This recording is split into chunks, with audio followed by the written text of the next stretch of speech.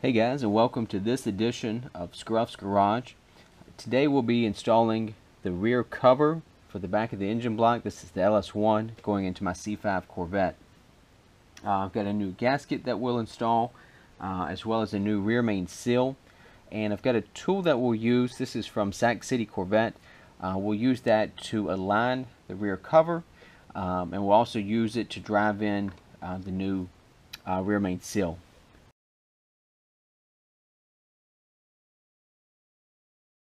So to get us started, let's grab the new gasket.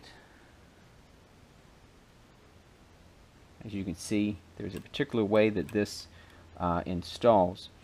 The other thing we'll want to do before we put the cover on, so at the back corner, so we've got the oil pan, the engine block, and this rear cover coming together, and we create kind of a three-dimensional seal here at the back corners. So we're also going to install a little bit of RTV in these corners to make sure we get a good seal and that this doesn't become a path for oil to leak.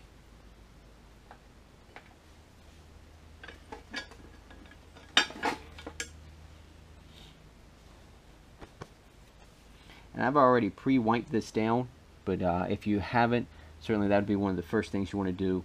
Make sure this is a good, clean, uncontaminated surface.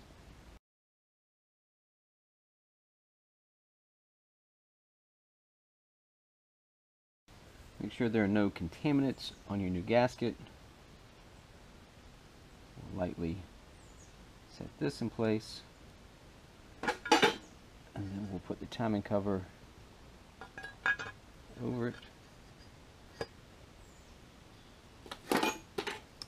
And we'll put in a couple of bolts, just finger tight, to hold it in place.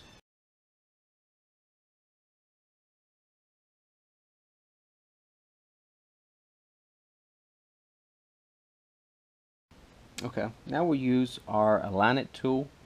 There's an O-ring on the inside and on the outside. Make sure you smear just a little bit of motor oil on those so that you don't roll that gasket out, and it'll help it slide on and off a little bit easier.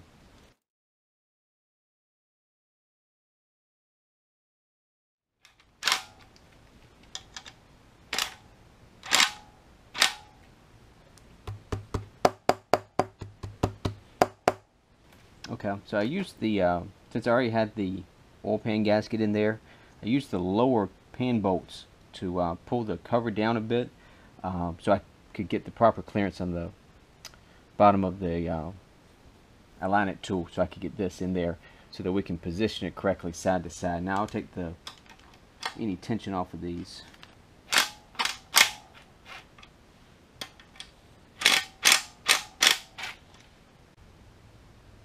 Okay, so these bottom oil pan bolts get torqued to 9 foot-pounds.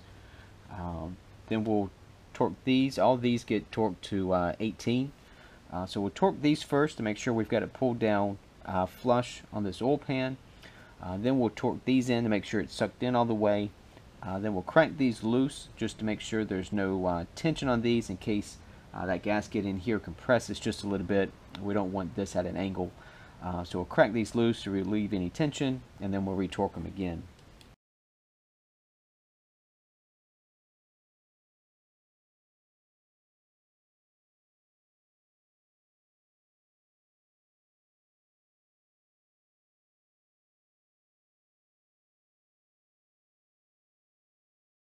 There we go. So that's 9 on those. Alright, then we can take all these to 18.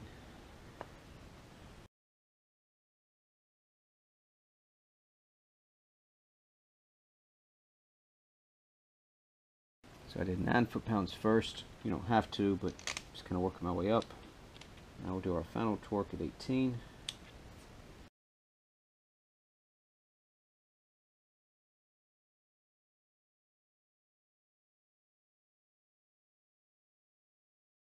Alright, I'll probably run through these one more time, but that's our torque sequence.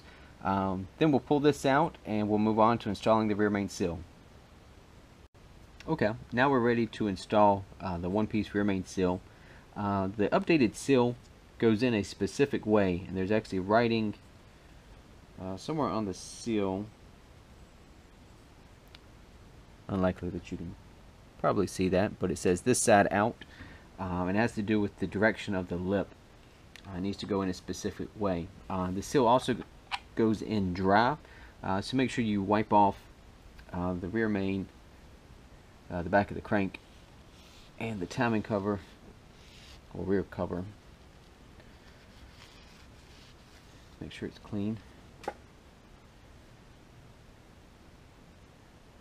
And then the seal comes with this white piece of plastic. It helps it keep its shape. And so then we align our tool, and we'll use that to drive in the seal. We'll use just a rubber mallet.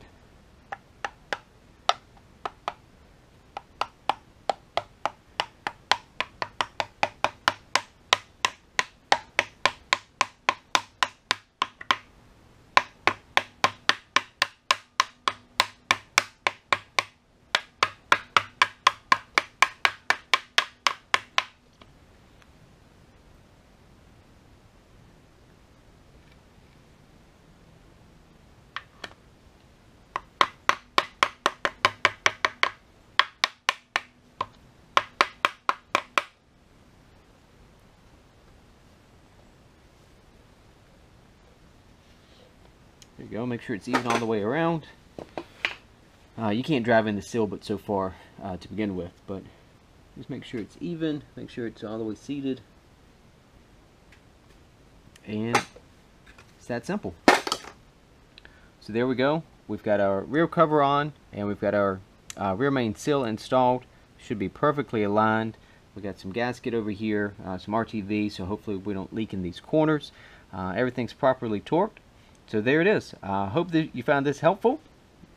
If you have any questions, be sure to post them below. I'll help if I can. And as always, if you enjoyed it, please like and subscribe. That helps me keep making videos. And until next time, thanks for tuning in to Scruff's Garage.